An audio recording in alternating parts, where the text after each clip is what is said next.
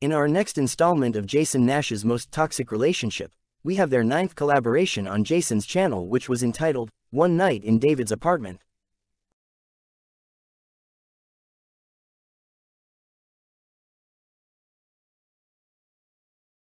An interesting note to make here is that this video eventually received over 1 million views, likely due to David Dobrik's name being in the title and his photo being in the thumbnail.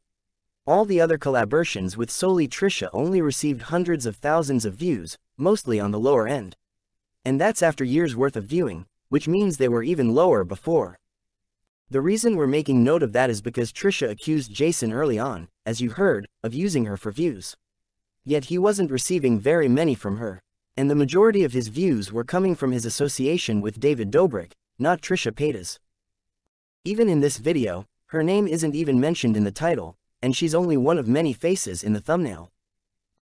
This is one of their highest viewed video collaborations from the earlier stages of their collabs. So, again, it was David that was bringing in Jason's views at this point in time, not Trisha.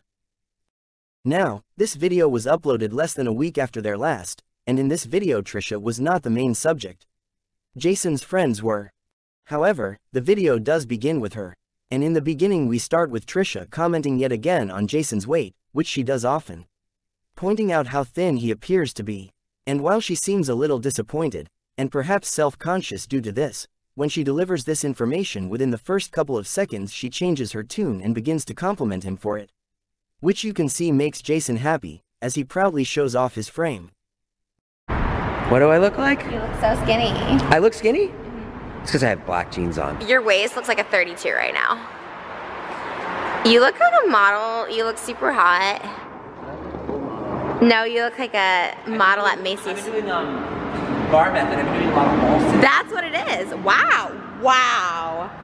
Jason then defends his weight loss by stating that he has to stay in shape due to his age, because if he doesn't he begins to deteriorate. To which Trisha replies telling him that he's not old. Funny how she claims the opposite nowadays, by acting like he's an ancient artifact and always has been now that he no longer chooses to be in her life, but during this time he was apparently young and vibrant in her eyes. The thing is like I have to stay in shape because if not, my body deteriorates. That's how old I am. Really? No, you're not old. No, if I don't, like I went to the chiropractor and he was like, if you don't exercise, he's like, you're done. It's a little odd that Jason feels the need to justify his weight loss, because it almost comes off like he owes Trisha an explanation for it. But the subject of his weight is quickly forgotten when the two spot Jason's friend Big Nick, who they have trouble getting to. Oh, there's Big Nick! Does he see you or no? Yeah, he sees me. Oh, he can't get in either. All around me are familiar faces. He's whipping. Aw, Trisha coming into contact with Big Nick is noteworthy, because on Frenemies Trisha claimed that her and Big Nick had never met and never crossed paths. No, and that was like crazy to me to like see, because we're all, keep in mind, me and Big Nick and Seth and everyone, we weren't crossed. So like all our stories are like similar, but like no one ever crossed paths with each other. But we'll dive deeper into that lie another time. But not only did she lie about not crossing paths with Big Nick, she also lied about not crossing paths with Seth, who you can see here with Big Nick in this collaboration. It's gonna be a regular night down at the apartment. That's gonna be my vlog. I figured it out. Hey, put your vlog camera down, I'm vlogging. Put your camera down, I'm vlogging. What's up? We were enjoying your dancing. I hate it, man. I hate coming here. I can't wait till they move. Dude. So all three did in fact cross paths, and on more than one occasion. Here you can even see Trisha talking to both Big Nick and Seth with Jason.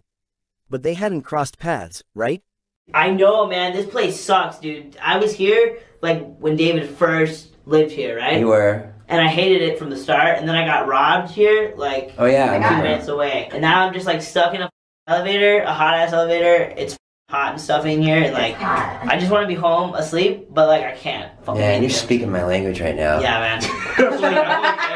I just feel like an old man now, you know? I just want to be in home with my kids at 10 p.m. and just go to sleep, you know? Trish films by herself. I never film with anybody. She doesn't work at night. Just stay in your house all by yourself all day, every day. I wish I could do that shit. I mean, I do anyway. But she has all that though.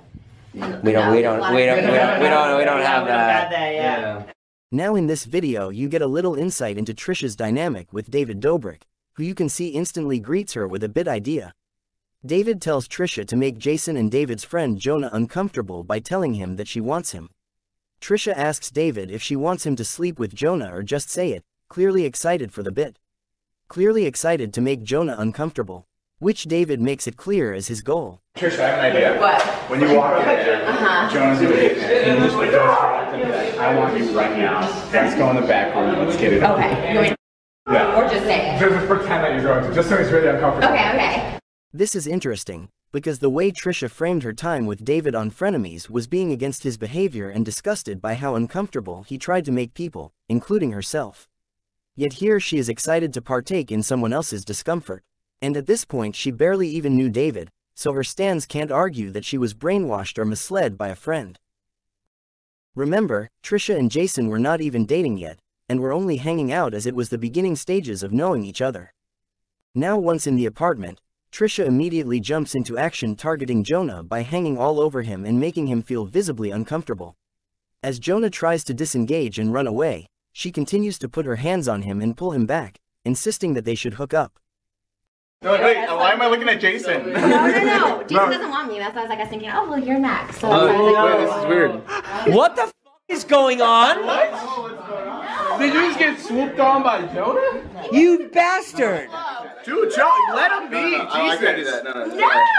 John. No, I'm only kidding. I'm only kidding. No, he's fine with it. He's fine with it. He's fine with it. No, I'm good. I'm good. I'm good. Tripping balls. Hey, dude.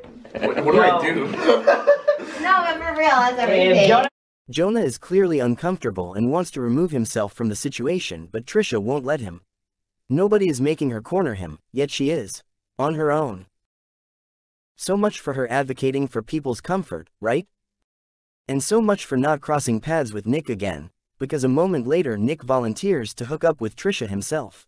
That's everything. If Jonah passes on the opportunity. But they didn't know each other at all, right?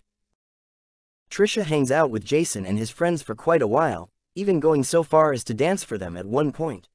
Specifically for Big Nick, who, remember, she's never crossed paths with. And right beside him again is Seth, who she also never crossed paths with. Poured like half a bottle of whiskey in a cup before I had to come over here. He was nervous.